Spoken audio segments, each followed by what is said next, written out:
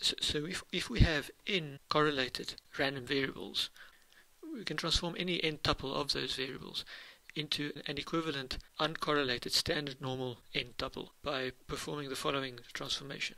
We first take each individual variable and transform it to its standard normal equivalent, so which is to say we standardize the variable, and then we multiply the vector of standard normal variables with the inverse of our Królewski matrix to account for correlation, and so we end up with an uncorrelated standard normal vector of variables. To illustrate that point in 2 dimensions, we start off with our two normally distributed random variables that have some correlation between the two. We first standardize each one of them so we now have the x and the y axes centered on 0 and normalized such that they have variance of 1. And then we account for this skewing by removing correlation. So we finally end up with uncorrelated standard normal variables where now our contours are circles. So a very important geometrical interpretation of this product u to u that is in the distribution function is that what it simply is the distance of any given point in standard normal space from the origin. So let's say we have a point over there that corresponds to a vector u, and the distance, or the size of that vector, let's call that d, is then simply equal to the square root of this scalar product. Okay, so now more generally we're going to have the case where our variables are not normally distributed, which is to say we want to describe a multivariate distribution where the marginal distributions of each of the individual variables is not normal. So for example, in this case we have x log normally distributed and y Gumbel distributed. Now in the case where they are uncorrelated, we can still write our multivariate probability distribution function simply as the product of the marginal distributions. However, in the case where our variables are correlated, we have a problem because the correlation coefficient is not invariant to the transformation. So basically the correlation between x and y is not the same as the correlation between the log of x and the log of y. And this is essentially the same effect that I showed earlier, where I had these points that were all sitting exactly on a line, but that line did not go through the centroid of the points. And in this case, even though, strictly speaking, the correlation coefficient between x and y should be 1 because there's a very distinct deterministic relationship between x and y, the actual correlation coefficient that one would have calculated for those points came out lower. Now the same effect is going to show up here. Now I'm going to illustrate this by contrasting correlation coefficients for 3 different distributions here. So in each of these cases, the marginal distribution of x and the marginal distribution of y is identical. So in each case, x is log normally distributed with the same parameters and y is Gumbel distributed with the same parameters. However, as I note here, the correlation coefficient is negative to varying magnitudes. Now you can see the effect of this just by looking at the contours, where clearly there's no correlation present on the left here, where there does seem to be a very clear indication that high y values are accompanied by low x values and high x values are accompanied by low y values in this right-hand plot.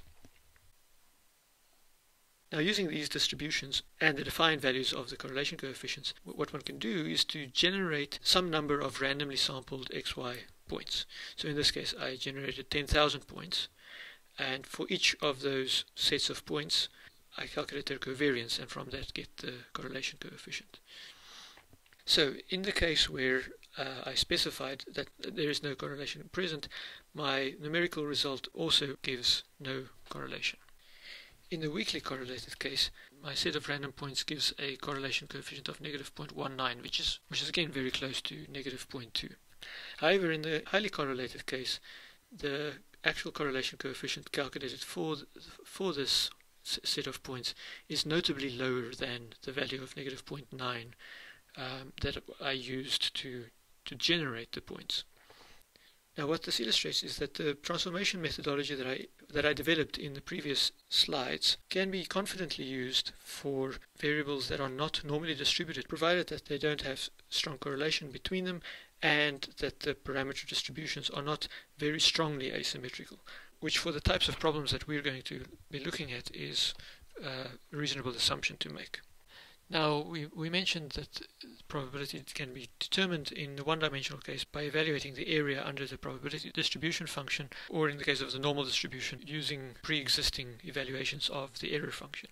Now, in general, in the multivariate case, we again have to apply numerical integration, but this is more challenging now as we have to perform the integration in multiple dimensions. However, there are two special cases that we can very easily exploit that I'm going to explain here. One is a hypersphere, which is centered on the origin. So in the two-dimensional case, a hypersphere is a circle. So what we're interested in on the left here is what is the probability of a point falling inside this red circle.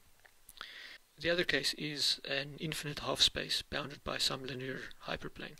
So again, in 2 dimensions, what that amounts to is the probability of a point falling on the one side of a straight line. Now, the key observation that allows us to evaluate the first case is that the quantiles of a multivariate normal distribution are chi-square distributed. So what this says is that if you have an n-dimensional problem, the probability of a point falling within an n-dimensional hypersphere of radius d is given by the chi-square distribution with n degrees of freedom evaluated for a chi-square variable with a value of d squared. So in the second case, where we have the infinite half space, the key insight to make here is that we have circular symmetry here.